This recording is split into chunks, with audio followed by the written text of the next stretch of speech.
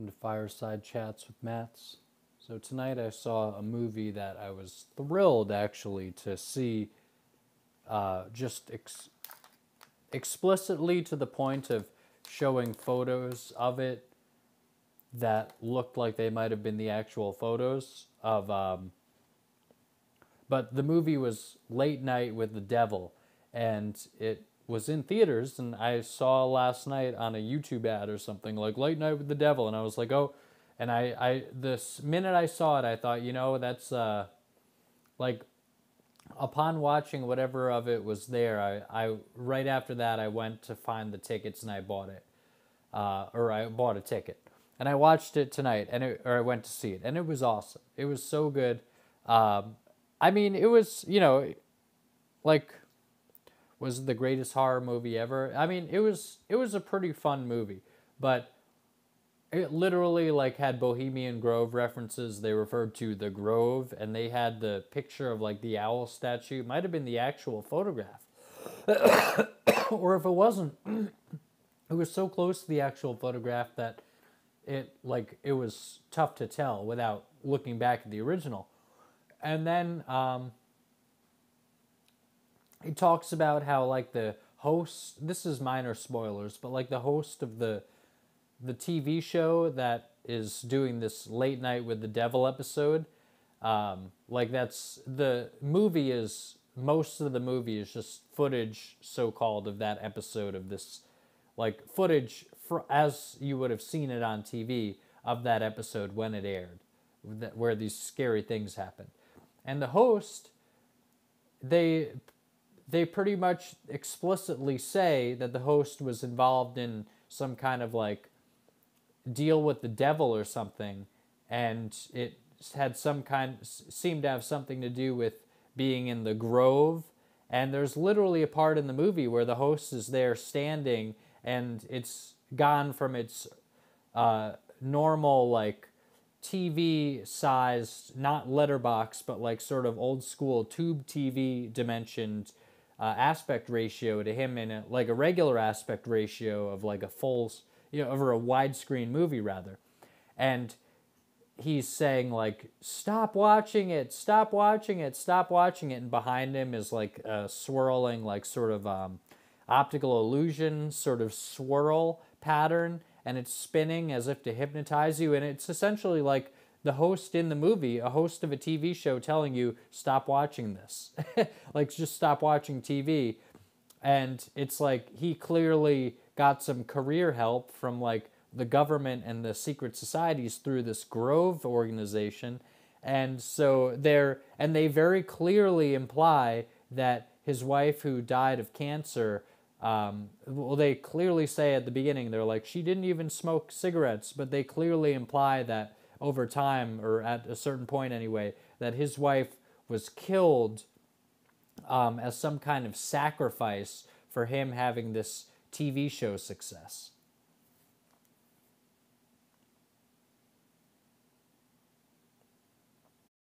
So basically, my feeling about it was pretty accurate, because it turned out to have been really very truther, like very much like watching a Call Me Kinfolk video on YouTube, or like, just like literally it turned out to have been like, and right down to the truther spirituality and stuff.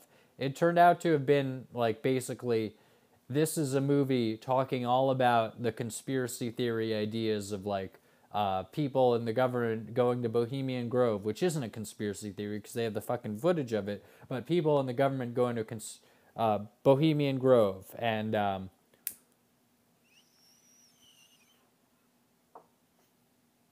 people like big celebrities having loved ones sacrificed for their career successes, which if you haven't heard about that stuff, just look into it.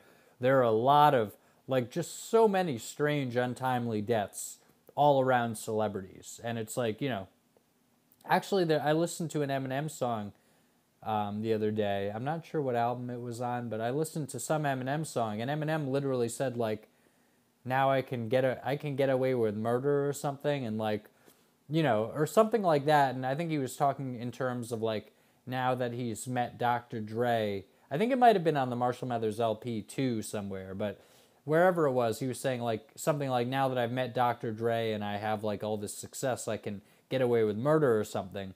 And it's like, you know, it seems like there are maybe a lot of mysterious deaths that happen around celebrities of like their loved ones and stuff dying untimely deaths. So like, oh, of course, another untimely death. And it's like, that doesn't happen very often for like real people. Like, you know, maybe one or two people in a given person's life has like some kind of untimely death, but you know, or at least in most cases, at least as far as I've experienced. Well, I mean, I don't know, but it just seems like, but they were clearly, they referred to it, I think literally one of the, like, sort of the demonic characters at one point says something about, like, why did your wife die? Like, why do you think she died? It was kind of untimely, wasn't it? Or something. And then later, like, there's some kind of, like, party with, like, these characters in these, like, really creepy Illuminati masks, similar to from the movie Eyes Wide Shut. And they're all, and also similar to, like, photographs. One particular photograph of, like, a Rothschild party where someone's wearing, like, a horse head or something. It's fucking nuts, but they're having some kind of, like, ceremony or a celebration or something for, like, or some kind of kiss-off thing for this guy's, like, TV show, his late-night show, and they say something, they're like, somebody says, like, oh, he's sacrificed so much to get here, or maybe not, but in any case, like, seemingly the Grand Poobah guy who's, like, overseeing the ceremony says, like, well, no, he's only, his greatest sacrifice is just ahead of him. And then I think literally, like, a door opens, like, ahead of, like, forward on in the image, and he walks through the door, and there his wife is dying of cancer on the bed. And it's like, essentially, it's a movie that's saying, like, all the stuff about, like, all the stuff people hear about with conspiracy theories, it's presenting it as if that's actually the case. And it was such a fucking truther movie. And I just thought, just hearing, like, the title, like, Late Night with the Devil and some kind of, like, TV show type thing, but with, like, horror stuff. And I think without seeing the Joker, I don't know if I would have jumped to this, but, like, having seen the Joker and seen, like, what that movie did so powerfully with, like, this talk show host character, and what happens with him in the Joker character, I mean,